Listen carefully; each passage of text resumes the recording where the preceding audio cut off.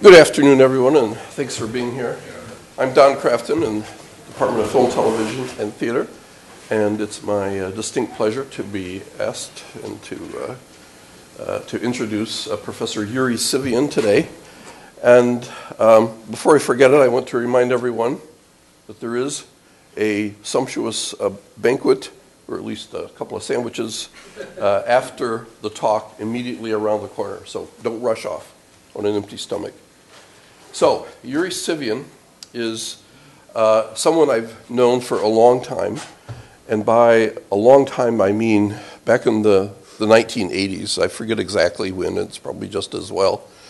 And I'm going to embarrass him terribly here, but the first time I met Yuri was at the big silent film festival in Pordenone, Italy, and he and two or three of his colleagues were over in a delegation to either present or plan, I forget, the big retrospective of early pre-revolutionary Russian films.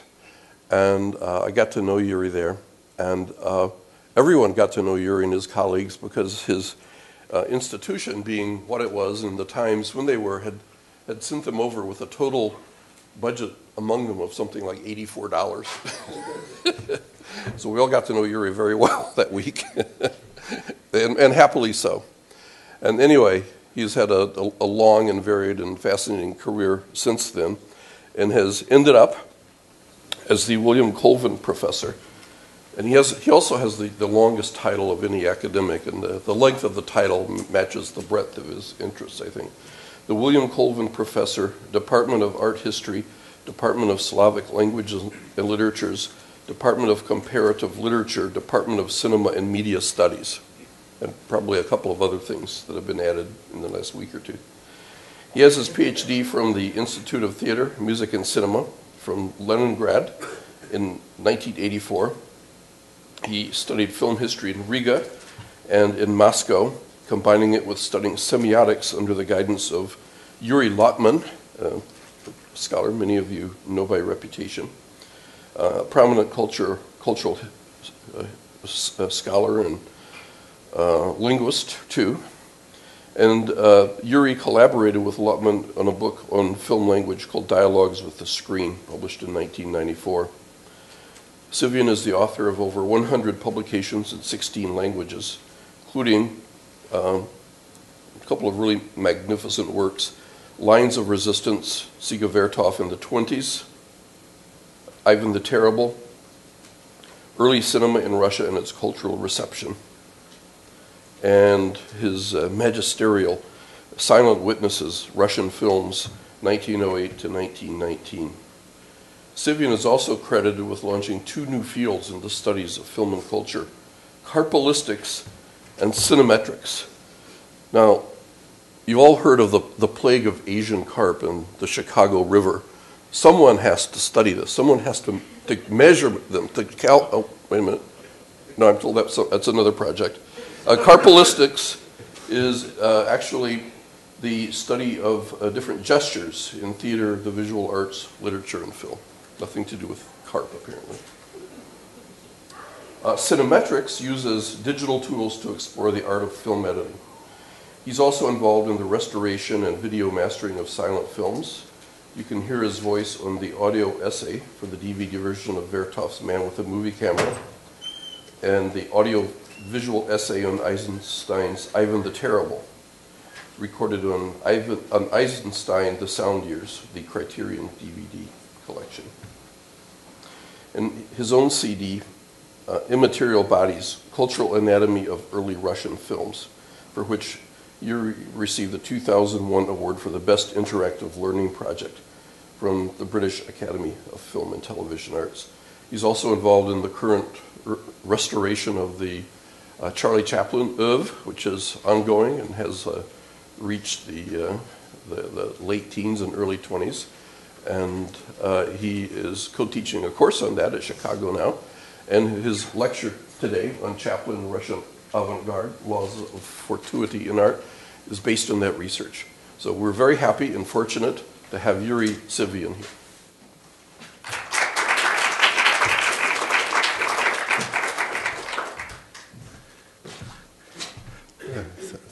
Thank you, Don, for raising those expectations to which I have no chance to live up for you. Just to lower them a little, let me add, you didn't know, but I'm not anymore in comparative literature. They kicked me out for inactivity. Yeah.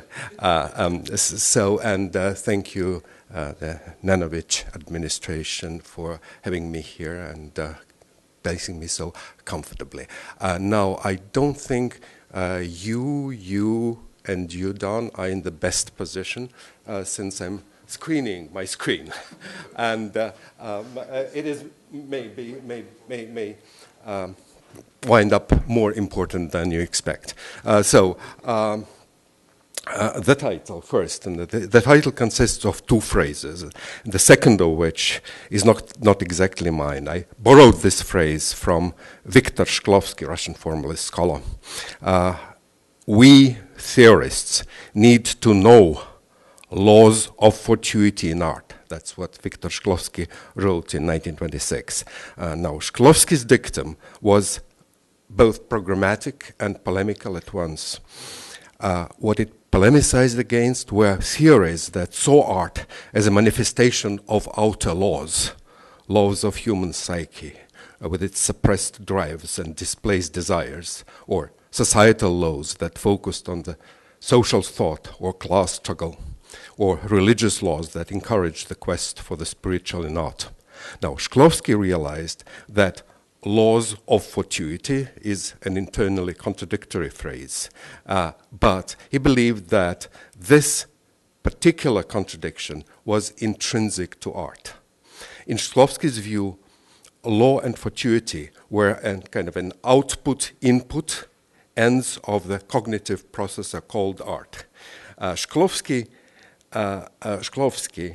never used, of course, those modern terms, output, input, processor, but he did believe that art was a processing device.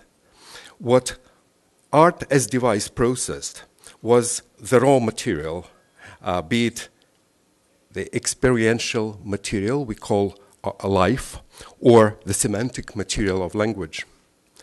Why people needed art, Shklovsky theorized, was to experience that material anew, in raw, in fact. That experience involved seeing the lawfulness of the fortuitous and the fortuity of what we take for laws.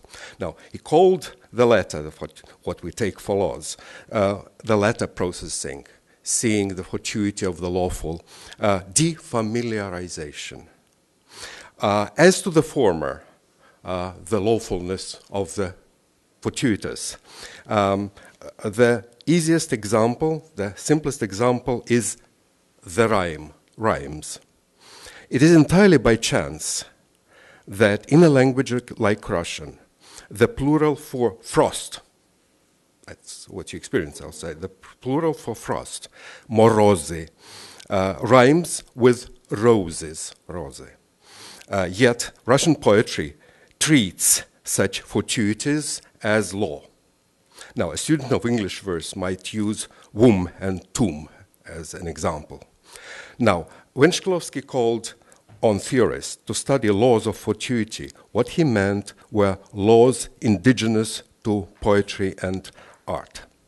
Now, another comment I want to start with is about the first part of the phrase. Now, this talk is not so much about Chaplin as about what other people made of him, that is, about Chaplin's famous fame. One often hears what made Chaplin's fame really universal was that both highbrows and simple people liked him and liked him alike. Now, this view is sentimental and wrong.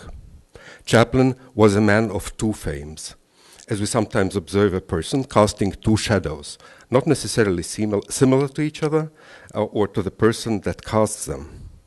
Fame number one was Chaplin's enormous success with regular filmgoers.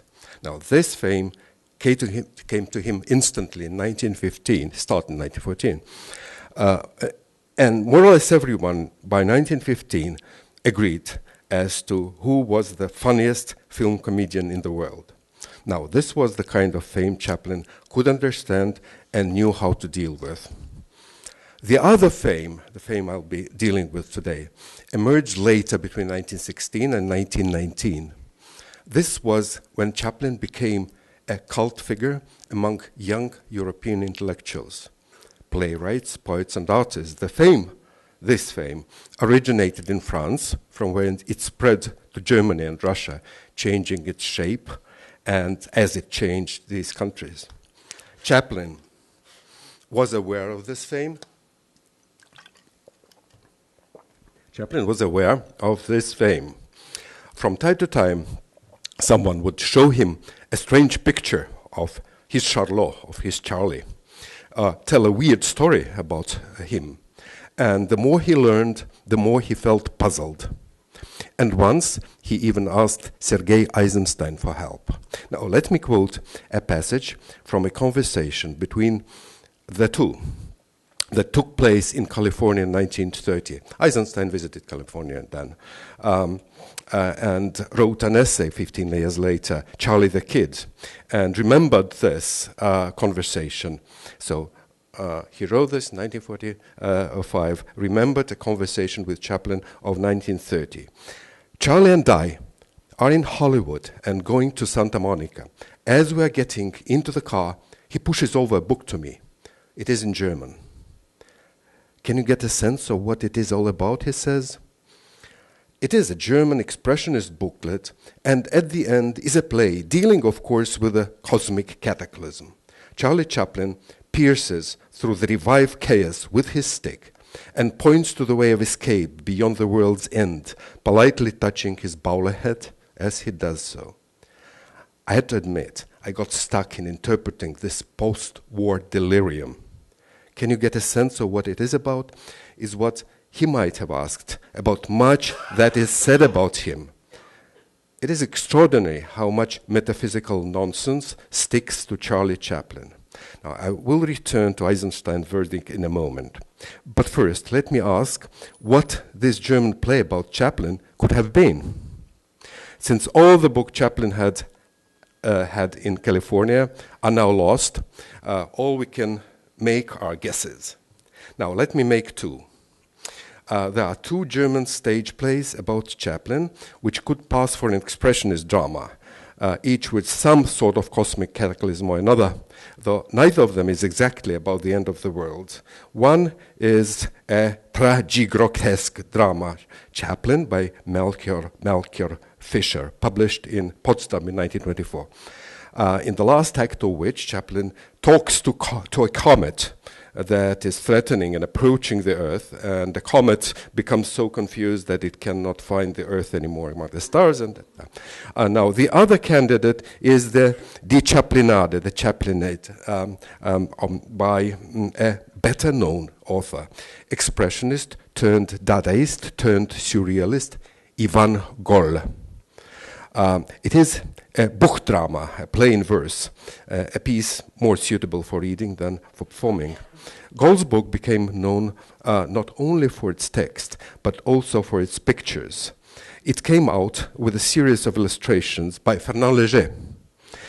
It was the first time that Léger tried his hand at Chaplin's figure, which would later become a recurrent motif in Léger's art. Now, there is no doomsday scene in the Chapliniad either, but there is one cosmic scale scene in which Chaplin is shown wandering in the desert and pulling a deer on a rope.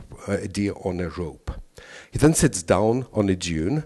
This is the passage that is highlighted there. You probably can't see it, but so I'm just telling what happens in the play. Kisses the ground, Bedouin style, and begins to dig. Now, this is how Ivan Goll describes the rest of the stage direction. The earth opens, fantastic views of the earth interior. On reaching its center, Chaplin puts a telephone receiver to his ears and listens at the center of a telephone system to the voice of the entire world, heard as if from a phonograph. To illustrate this scene, Fernand Léger made this drawing. Now, this is Chaplin depicted in the telephone exchange located in the center of the earth. Now, a phone receiver is pressed to Chaplin's ear, and the writing around him represent fragments of phone talks in different languages. 10 million butterflies, elderly baker murdered. Un jour viendra. In the year 800, Charlemagne was, I love the lady from Zanzibar, Bitachon, la la la, petite femme, Charlottenburg 6, brains baked in butter, and so on. By the way, Charlottenburg, a district in Berlin, is an obvious pun on Chaplin's French name. Now, at one point, Ival Gold's Chaplin in the play loses his patience and explains, is that all anybody thinks of? A roaring at the center of the earth, tumult of lies, telephone stupidity, craziness of radiograms. What a poor thing is man. All literatures melt away at the golden word, pain, and so on. Now, sounds expressions to me, as may have sounded to Eisenstein, if this indeed was the book which Chaplin had asked Eisenstein to interpret. But no matter whether it was this play that Eisenstein dismissed as metaphysical nonsense or another one, Chaplin could hardly expect an impartial answer. Back at home, Eisenstein belonged to a group which called itself LEF, the Left Front of Arts, an association of like-minded artists which combined futurist poets like Mayakovsky, constructivist artists like Rodchenko and Stepanova, formalist scholars like Shklovsky, and radical filmmakers like Dziga-Vertov. These were different people with different views, but none of them, if asked, was likely to find, for an expressionist version of Chaplin, a better name than nonsense. But, on the other hand, plenty of nonsense about Chaplin was coming from their midst, dialectical nonsense, communist nonsense, and other irrelevant stuff, which I'll be trying to get a sense of in a minute. But before going to Russia, two pictures from Paris, where the Chaplin craze among intellectuals began. This is Fernand Léger, 1920, and this is Marc Chagall, 1929. Now, let me use these two pictures to explain what I'll be looking at. Imagine them as two angles of a comparative triangle, the third angle of which is Charlie Chaplin, whose both pictures claim to be portraying. I'm not going to compare the artist's manners. It takes an art historian to undertake this. What I'll be looking at are those two sides of the triangle which converge on Chaplin, not to discuss resemblances, and not to speculate how and why Chaplin's figure had been transformed, but rather to find out about the give and take between the artists and their model. Now, the dreamy Chaplin by Chagall, this is on your right, who is losing his shoes and his face as he walks, and carries his lost wing tucked under his arm, may look like a regular Chagall Schlimazel. But here is a question. Was it Chagall who gave the wings to this wing to the model, or did Chagall borrow this attribute from Chaplin? There were two films by that date in which Chaplin used wings. The Kid, in which Charlie is dreaming he's an angel, and The Gold Rush, in which he is turned into a chicken in the cannibalistic imagination of a starving prospector.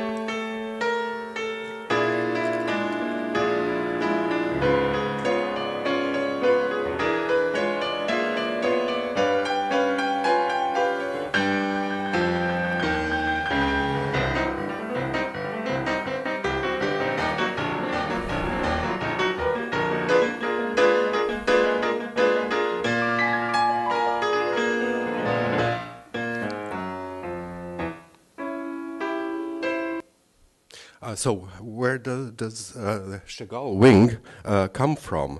While the wing under Chaplin's armpit looks rather angelic, now Chinese chicken feet, you see here the feet, point to the gold rush.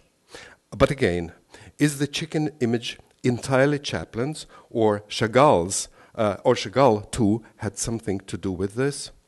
Now, this is not an easy thing to figure out. Take a look at another picture by Chagall, the gouache, painted in 1928. So 1 year before Chagall made his drawing of Chaplin, though after he would have seen Chaplin's The Gold Rush.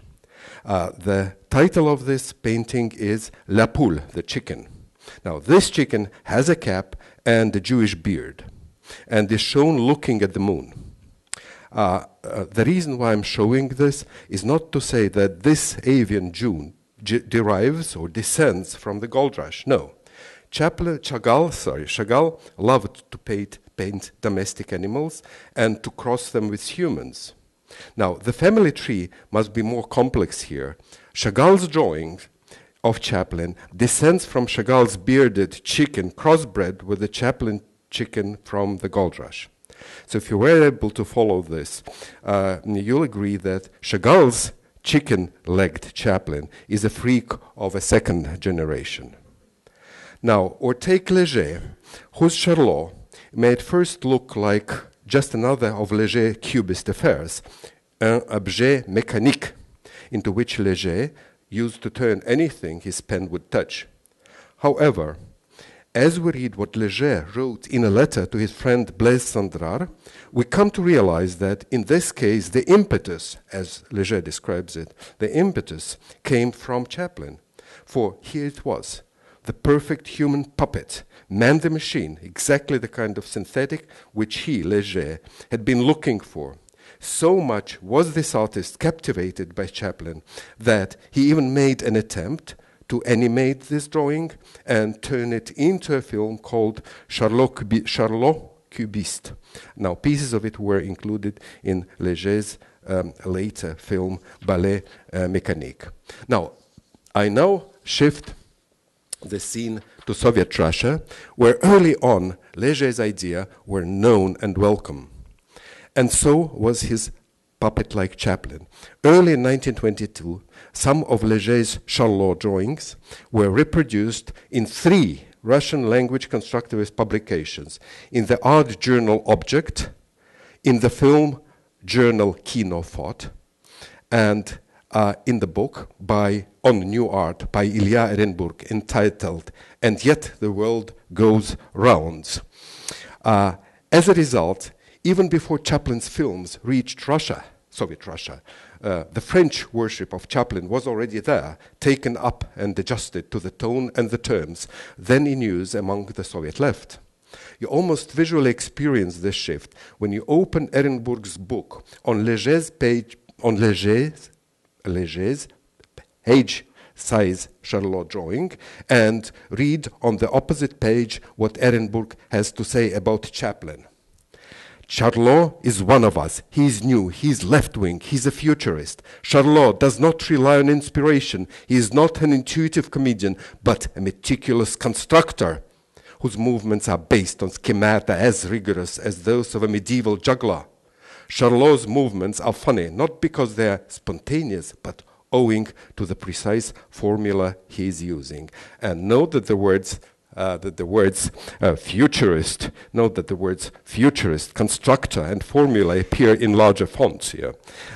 These were the catchwords of the left-wing studio talk, and such was the constructivist practice of making catchwords jump off the page.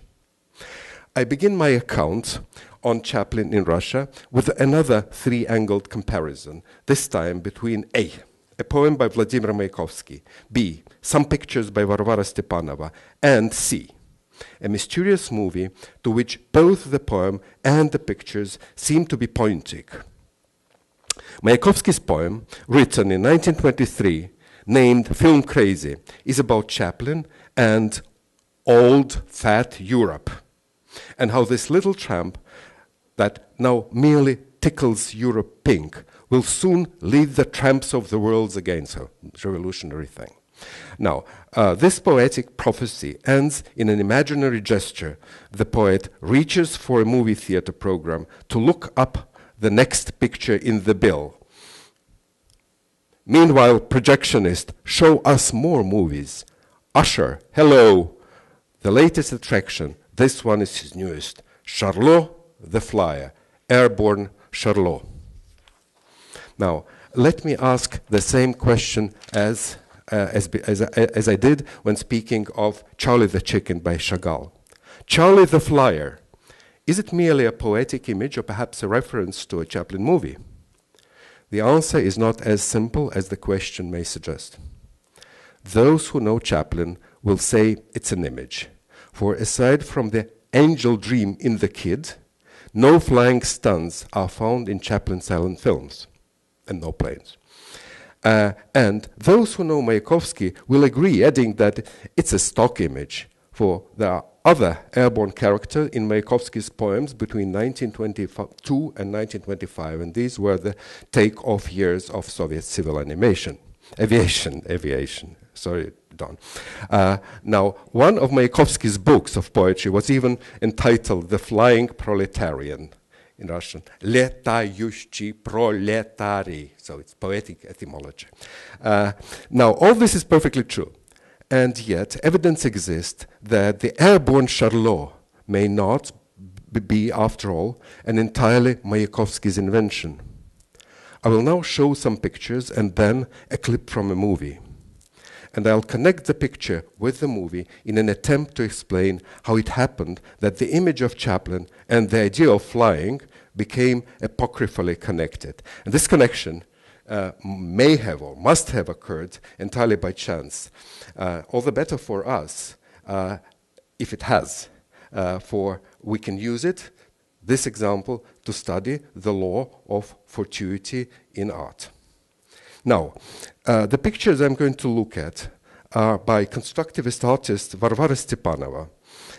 They come from a series of drawings which she did for the special Chaplin issue of the constructivist magazine Kinophot, which came out in September 1922. Now, this is Stepanova, and the man whose bald head she is proudly tapping is her husband Rodchenko, also a constructivist artist. Now, hanging on the wall behind them are the covers of the Kinophot, which Stepanova designed. That's her work, including her cover for the Chaplin issue, inside which more of her Chaplin drawings are found. Now, here are two of them, two of these. Now, people familiar with the constructivist doctrine will easily tell why these little figures were called constructions, not depictions.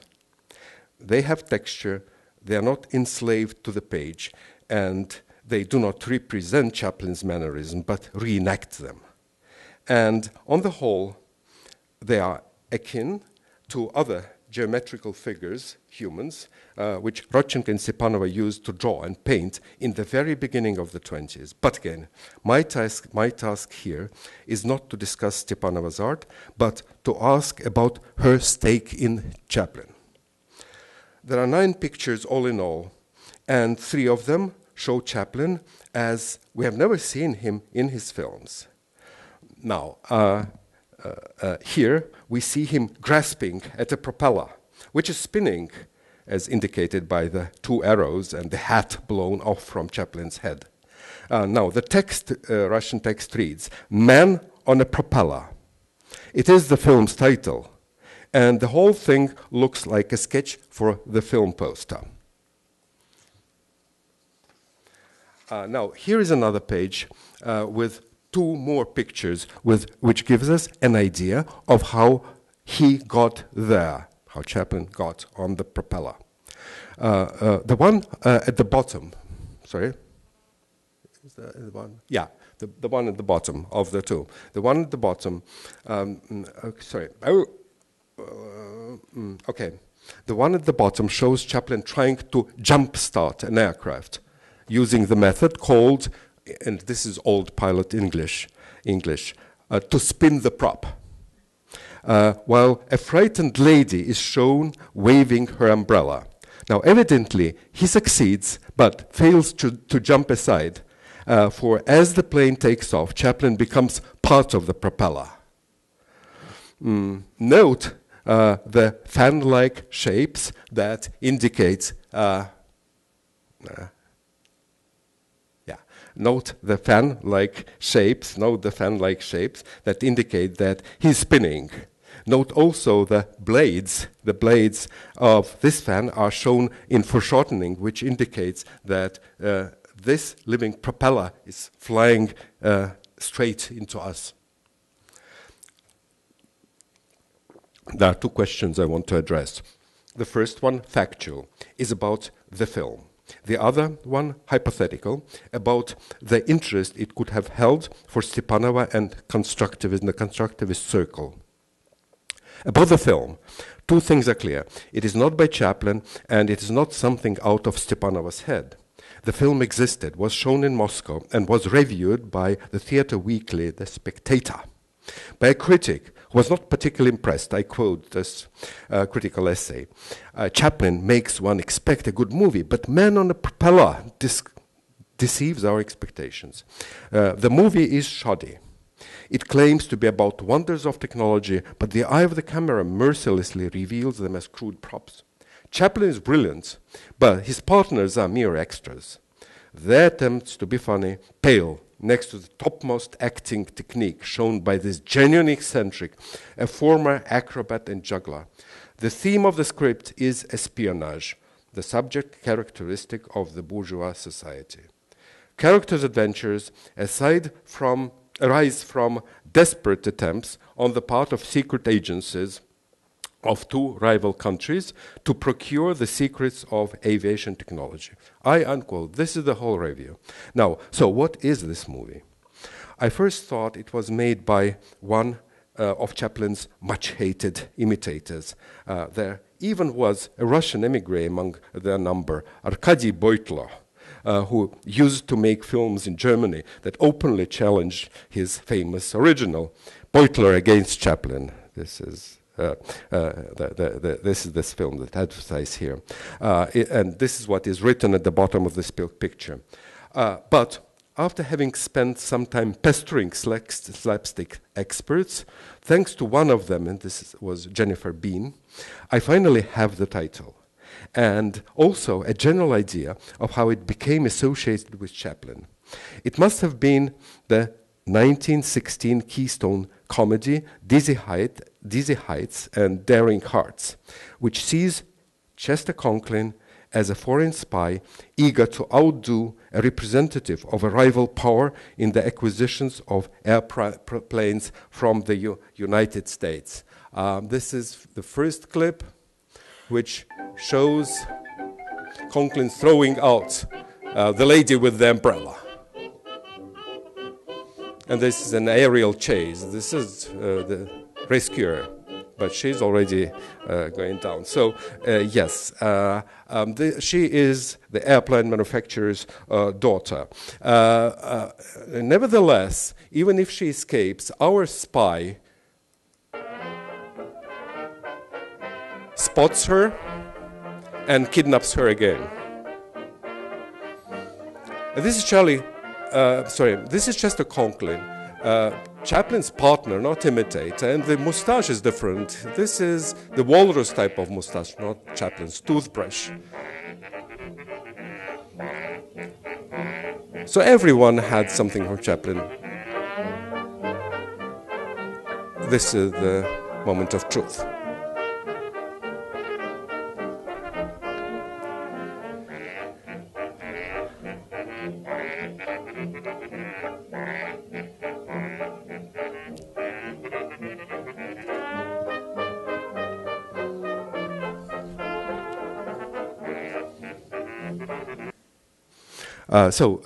This Conklin film was, as we know now, advertised and reviewed in Russia as Chaplin's. Now, what must have happened is this. Chaplin's name was a rage. But his films were pricey. Besides, in 1922, not many people in Russia knew real Chaplin's face too well, since it was only that year that the new economic policy reopened the country's markets for foreign films. So it is not hard to imagine some light-fingered importer going through the distribution documents, rubbing out the Conk part of Conklin's name and replacing it by Chap. Apparently, by the end of the summer, the secret was out. For this is what we read in the editorial to the Kino Fought Chaplin issue, signed by its editor-in-chief, Alexei Gan. This is what he writes. Chaplin's name is so big nowadays that it makes shady profiteers rub their hands. Tens of so-called Chaplin films shown recently on the territory of Soviet Russia, like The Death of a Monster or Man on a Propeller, are Chaplin's film without Chaplin. It is in order to put an end to this profiteering that we decided this special issue of Kinofot to dedicate it to Charlie Chaplin, this first and unique film comedian. Let all our comrades know, and so on. So I will later return to this angry editorial. Now, we read this on page 1, but no sooner kicked out of the door that this pseudo-Chaplin comes back through the window. Only a few pages later, down in the issue, we see the stubborn little movie again looking at us from these drawings by Stepanova, who, as you will agree, had improved about the original. Not only does she give her hero the benefit of a frontal view, she also shows her Charlot triumphantly soaring, whereas in the film, the propeller adventure ended in disgrace. Now, so now is the time to ask that second question. What could have been so special about Man on a Propeller that made Stepanova make this film her own? I know this is a speculative question, but I think I can answer it without letting speculation take us too high. First, Stepanova was a constructivist artist, and it was much in the nature and in the program of constructivist art to imagine the man of the future as Man the Machine. Here are two preparatory drawing studies for Stepanova's Chaplin series, and we can almost see her brush doggedly trying to capture the moment of truth, the moment when the man turns physically into a mechanism. Here, he still looks like a man, and there, he's already a propeller. Secondly, constructivists loved planes and used to point up, and this is of course also a faithful depiction of Chester Conkling spinning. Now, the second question, the second hypothesis. Secondly, constructivists loved planes and used to point to light, uncovered structures of early biplanes as the best inspiration for the perfect artwork. Now, these two photographs come from Ehrenburg's Constructivist Manifesto, and Yet the World Goes Round. I showed some of it earlier. He reproduced them to illustrate this point from his constructivist program. Our task is to build an art object that would be able to fly. Now, such are two rather obvious points about constructivism one can make to explain the case of Stepanova's Man on a Propeller. There is also a third one, more roundabout and less obvious. To make it, I must return to the question of authenticity, so indignantly raised by the editor of Kinofot, and so lightly dismissed by Varvara Stepanova, if indeed she knew that what she believed was Chaplin was in fact a different man. Maybe she didn't know. Maybe the whole incident happened by an oversight. But then that's the end of the story. And to quote that famous intertitle from Murnau's The Last Laugh, I like this strange story so much that I think it deserves a more interesting ending. Now, so let us assume, for interest's sake, that someone, well, let's say Alexei Gan, the editor of the Kinofot, who's philippic against dishonest film distributors I quoted a moment ago, that he looks at the drawings and says, at Stepanova's drawings, and says, hey, did you know that this film is not by Chaplin? And that Stepanova answers, who cares?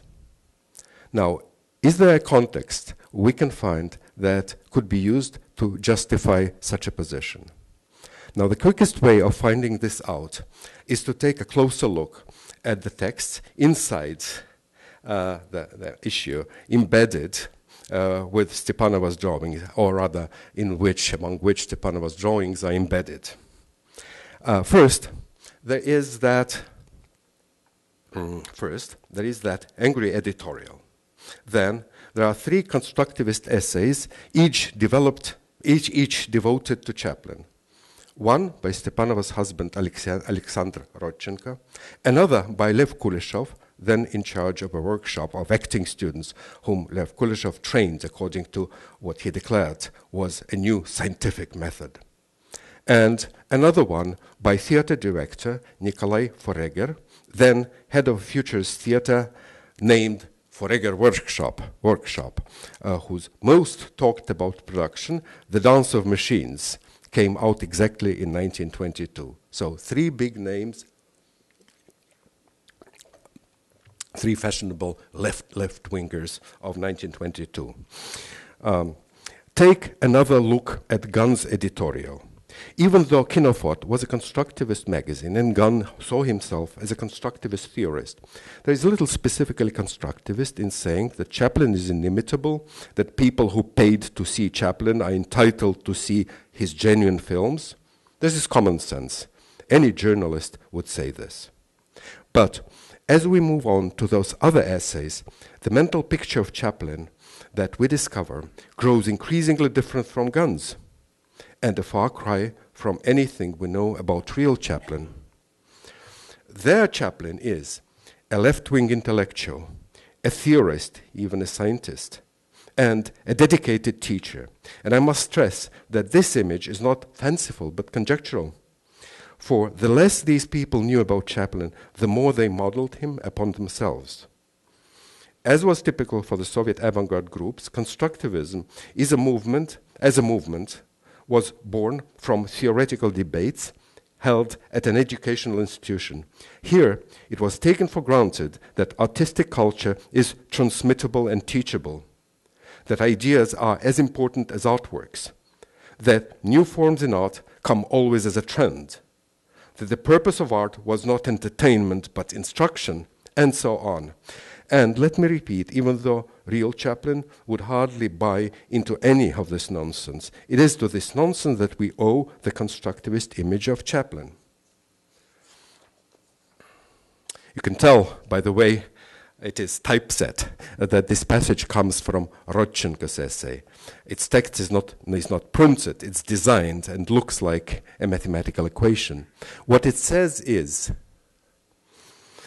Charlie Chaplin is master of detail, master for masses, Lenin/communism, and Edison/technique. Now, this trinity, Chaplin, Lenin, and Edison, makes more sense than may at first appear. According to Rodchenko, these 3 men held 3 different keys for the better society, for the better tomorrow.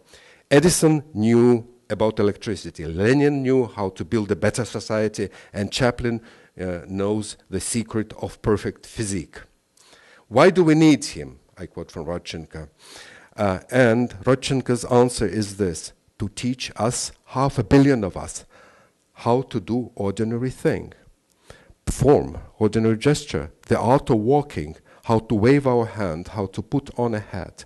For misled as we are by the conception of bourgeois beauty, we neglect the true beauty of everyday movements and gestures and their clear lines. This is Rodchenko. Now, this strange idea that Chaplin, with his offbeat walk and his idiosyncratic gestures, is in reality an expert in the new kind of plasticity to which the future belongs, and which Chaplin teaches people in the enormous classroom of all film theater in the world. Crazy as it may sound, this idea was not of Rodchenko's own invention. Rather, this is a recurrent fancy in the Soviet mythology about Chaplin. I think I'm able to pinpoint its place of birth, which, of all places, was Belgium, and show how this fancy got to Russia. where it became part of constructivist mentality. But before doing this, a few words about Foregger's and Kuleshov's essay about Chaplin from the same special issue. Now, Foregger's essay is about Chaplin idolizers and Chaplin imitators. And it is from reading Foregger that we can easily imagine why Varvara Stepanova may have taken it lightly had she been told that her little propeller man was not Chaplin but someone else. Its title is Charlottenburger and Chaplinism. Now, the word Charlottenburger is a triple pun on Charlie's French name, on the name of a district in Berlin, Charlottenburg, and importantly, on the word Bürger, which in German and Russian means the same thing as the English and French petit bourgeois.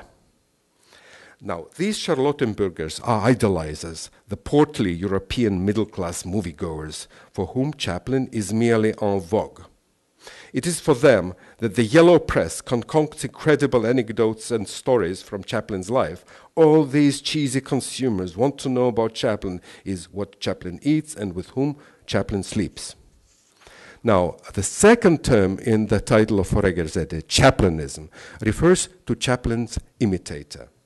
Now, these imitators, Foregger explains, are Chaplin's followers and students.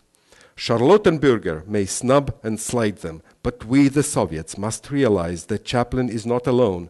He has created an army of Chaplins. Nowadays, Chaplinism is a school. To illustrate this point, Foregger quotes a story he came across in the Paris Le Soir. According to this newspaper, one theater proprietor announced a tournament of Chaplin's doubles. Unknown to the judges, Chaplin applied but was not admitted. Evidently, this was a canard, a morality tale about the true genius crowded out by his epigones, or something as trite. Whatever the original message of the story was, there is no doubt that Foregger got it correctly, but, much in the spirit of the Soviet 20s, decided to turn the tables. Why did Chaplin imitators succeed in surpassing their teachers? Foregger asks. Clearly, he answers, because they studied him on the screen. So they have had two teachers. One was Chaplin himself, and the other, the cinema itself. Chaplin, and I quote again the finale of Foregger's essay, Chaplin is an academic. He invents new technique, creates the canon, and launches a school. From there, the school takes over. Chaplin provides new formula, which the school develops and popularizes. American film comedy exists under the badge of Chaplinism, unquote. Apparently, in Foregger's eye, Hollywood was not what it was, an internally competitive community, still is, but a collaborative research institution, a huge workshop of sorts. If we assume that Stepanova shared this illusion, there is no wonder she did not care who was the man on the propeller, Chaplin himself, or a disciple from whom Chaplin had trained. Now, we don't really know if Stepanova believed in the Chaplin workshop myth, but we do know that Kuleshov did. We know this from the essay in the Kinophot special issue on Chaplin, and we know this from a letter which Kuleshov wrote and addressed to Chaplin. Not many people have Chaplin's mastery of their bodies, the essay says. This is because Chaplin had studied the mechanism of his bodies and treated it as a mechanism. The only other actors that treat their bodies this way is a group of young people from the experimental workshop at the State Institute of Cinema, which I, Lev Kuleshov, happened to teach. We study human bodies on the basis of exact calculations and scientific experiments. And Charlie Chaplin is our first teacher, period. Unbelievable as it may sound, Kuleshov meant what he said. In 1924, he made an attempt to contact Chaplin by mail on behalf of his acting workshop, Experimentalny Kinokollektiv, it was called. This is not an open letter or a Dear Charlie letter of kind Chaplin got from his fans, but a letter a scientist might have written to a colleague abroad, a methodical affair with sections numbered in Roman and subsection in Arabic. one, who we are, two, what we have achieved, three, what we want from you, and two more points elaborating on the theoretical principle. And of course, it begins with, dear sir, milostivый государь. As to their own bibliography, the main item on it was 1922 article entitled The Kino Institute, in which the principles of Kuleshov's workshops are laid out by Alexei Gan, the same guy, and illustrated by one of the workshop students, Pyotr Galadzev. From this essay, Chaplin would learn that during the experiments, students were instructed to think of themselves as mechanisms, not humans. And indeed, in the etude called Destiny, bottom right, student Khokhlova and student Pudovkin look like two robots involved in a family quarrel. That for every ordinary gesture, there is one and only one right way of performing it. And see student Komarov demonstrating in an etude called The Phone Talk, bottom left. Bottom left. The right way to lift the receiver and put it to your ear. That to train your body to perform actual movements, which is what student Khokhlova is shown doing on the picture at upper right. A special mechanism, mechanical contraption was used, made of a plank, a rope, and a pole. So imagine Chaplin's face if he indeed received this letter by mail. Why was Kuleshov so convinced Chaplin was as much in love with science as he himself was? One source of it was a Belgian literary rumor. To get to it, I need to explain something about Kuleshov's workshops. The ideas, method, and the equipment they used were not exactly their own. Many of them Kuleshov borrowed from the work done at another research institution, namely the State Institute of Labor, built to adapt to Soviet conditions the labor efficiency methods developed by the American Frederick Winslow Taylor. Now, the Labor Institute was geared to study human locomotion, and this was something Kuleshov's workshop used too. This is one of Soviet Taylorist labs. A guinea pig worker operating a hammer is being photographed by a chronophotographer to obtain a graph of his movements to be later printed on one of those printed and schematized in one of those diagrams called cyclograms. All right. The results were analyzed.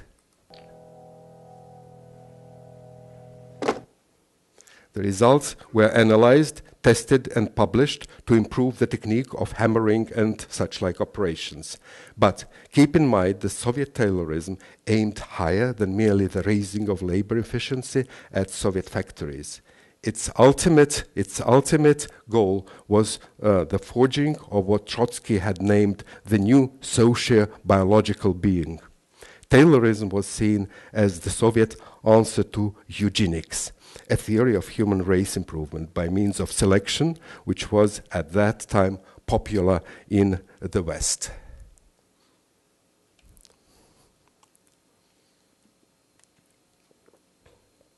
So there was a clear bridge between the Soviet left theater and this institution. Both imagined themselves scientific. Now, but what on earth does this all this have to do with Chaplin? More than an outside observer might suspect. Now, take a look at the essay The Taylorist Gesture by one Ippolit Sokolov, a self-proclaimed art theorist who did not belong to the core of left-wing theater movement, but rather to its lunatic fringe. Now, this Sokolov used to take up the ideas implicit in the work of people like Kuleshov and Meyerhold and drive them to their logical extreme. Now, this essay is a case in point. As the Taylorist Institute of Labor trains workers to move rationally at their working places, it says, so must the theater teach ordinary people move correctly in ordinary life. Illogical, indecisive, curved and rounded gestures must be banned from the future socialist state. The straight line plus the acute angle will be the staple of the new style which Sokolov calls, quote, the style of Russian Socialist Federation, unquote. Now,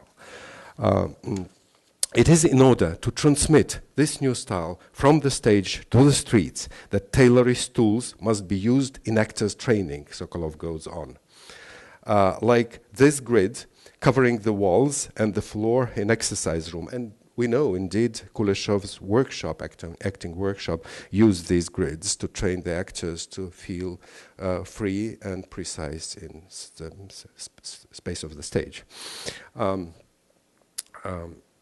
His essay also makes an obscure reference to a mysterious foreign professor, Lo-Charloshi, ostensibly known for his methods of teaching everyday movements by making his pupils imitate operations performed by machines constructed for this special purpose. Now, this foreign professor, Lo-Charloshi, was not of Sokolov's invention. Lo-Charloshi is the literary character invented in 1920 by Belgian author Frans Callens for his novel Mélusine, whose imagery literary historians of our day have labeled pre-surrealist.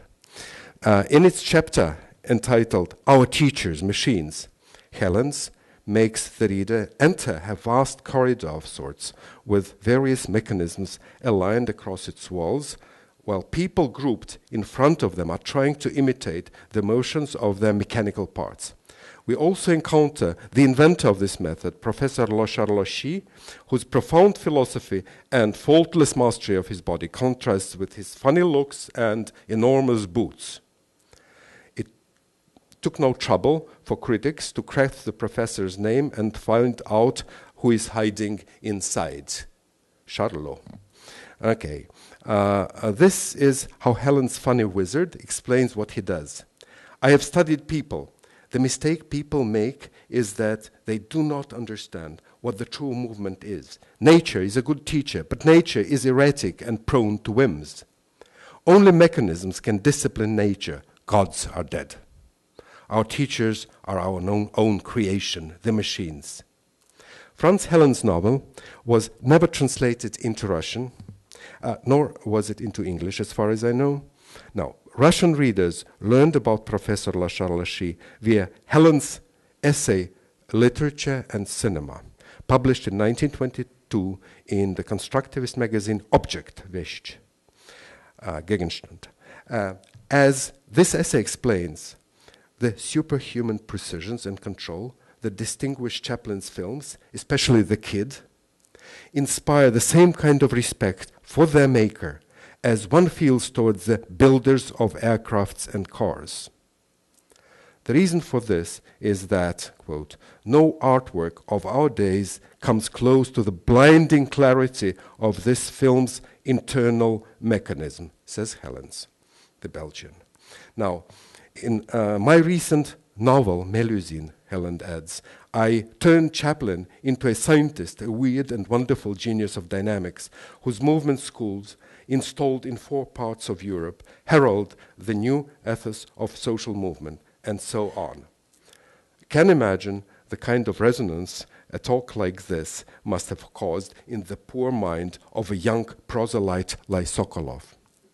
But, of course, as we know, some stronger minds, too, did not remain unaffected. Now, time has come, yes, time has come to round up my story about the relationship between Chaplin and the Soviets.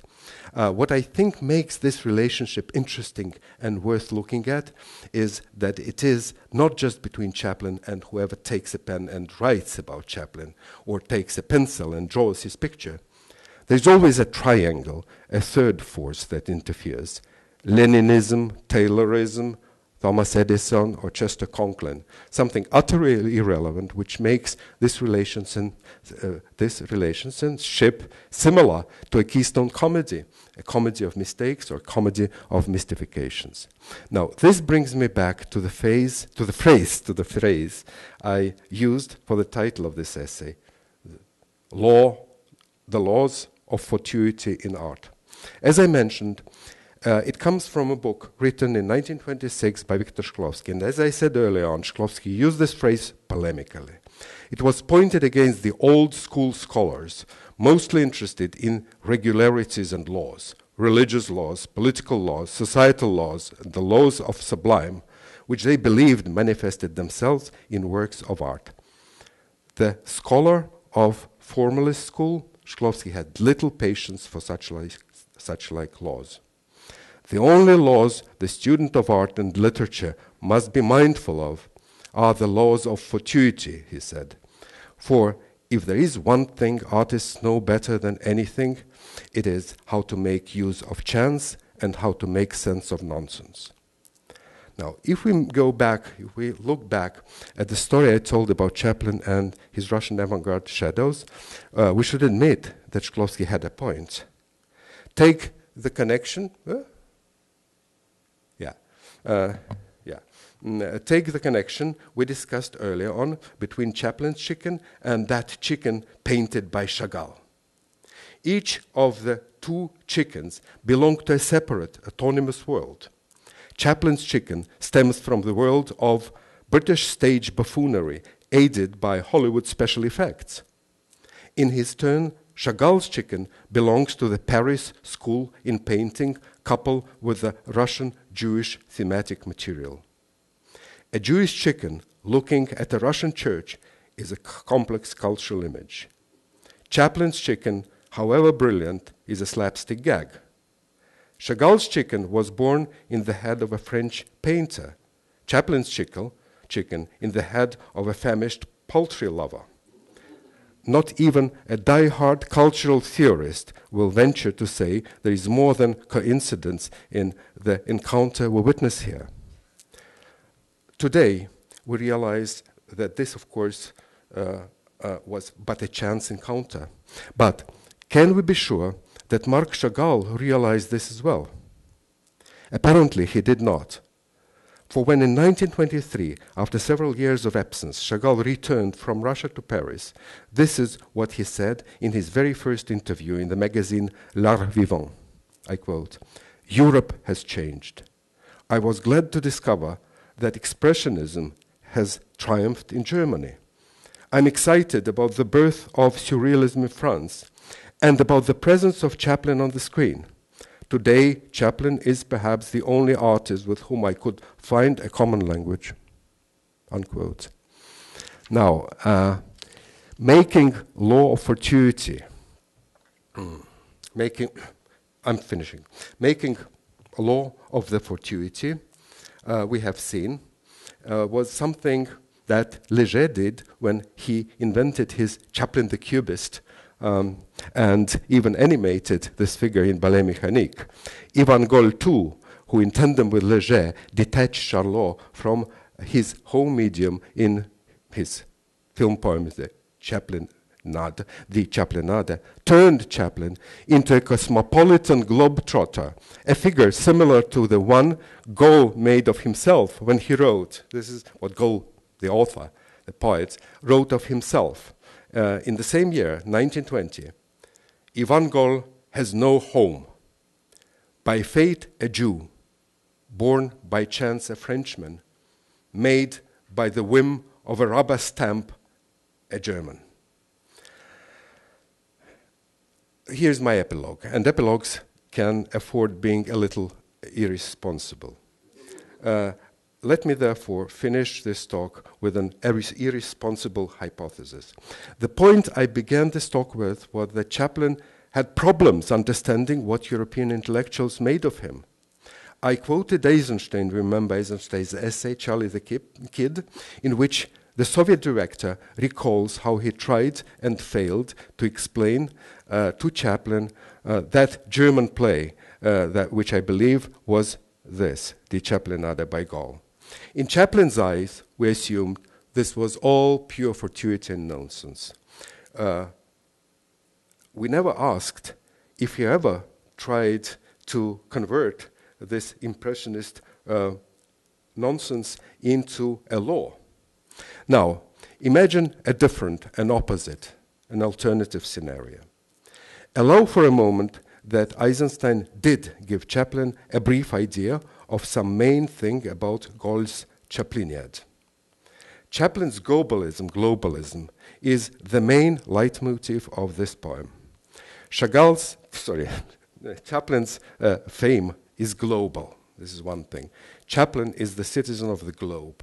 He trots the globe and he splits the globe asunder to listen in its womb to multilingual telephone conversation. Forget about this. So the globe is on the leitmotif. So in Act 1, I'm referring now to Gole's Chapliniad. In Act 1 of this play, the moment Chaplin climbs off his poster and becomes human, the globe image emerges for the first time, and Gole's Chaplin is in ecstasy. His face becomes radiant, and he says to himself in verse, in German. This is the text. To be human is enough to make us great. The world turns softly. The world turns softly. And you are balancing the globe on your finger and will toss it back to infinity. Now, suppose Eisenstein translates this verse to Chaplin and the car, and Chaplin in turn translates Gole's metaphor into the language of mime. Would it sound too good to be true to suggest that 10 years later, Gole's poetic fantasy of a globe turning and bouncing on Chaplin's finger resulted in the pantomime that Chaplin's Hitler performs in The Great Dictator after saying to himself softly, "Aut Caesar, aut nullus, I'm emperor." If so, Chaplin's journey across media, poetry, film, and pictures ends in homecoming with a trophy. And I want to end this talk with the fragment of Chaplin playing Hitler in The Great Dictator.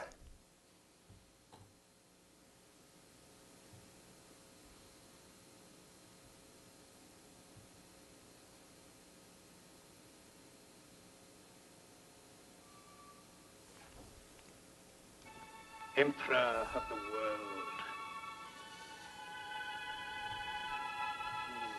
My word.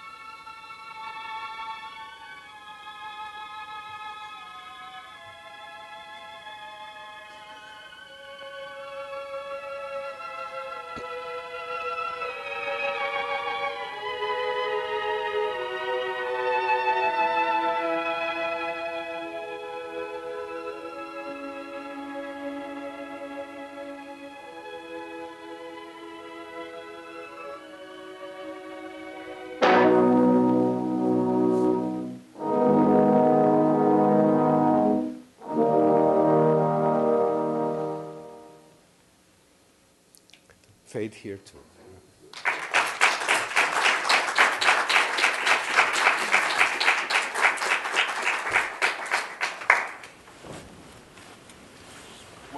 time just for one or two questions for the sumptuous feast begins.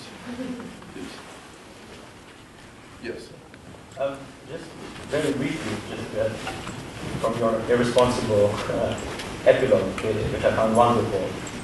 The Great Dictator, also earlier in the film, you do have the airplane stuff that you don't have in the yeah, we should don't have it. It's flying upside down. Yeah, that's another. The every turn. So it'd be interesting to include that in these fortuitous. Yeah, and this was probably the only airborne stunt that Chaplin ever made. He was really, really afraid of planes. And of course, this is not a real plane. Neither was Keystone plane a real plane with these hides and derrick heights. It was a model. It was a full-scale model. But it's a miracle of robots. Thank you very much.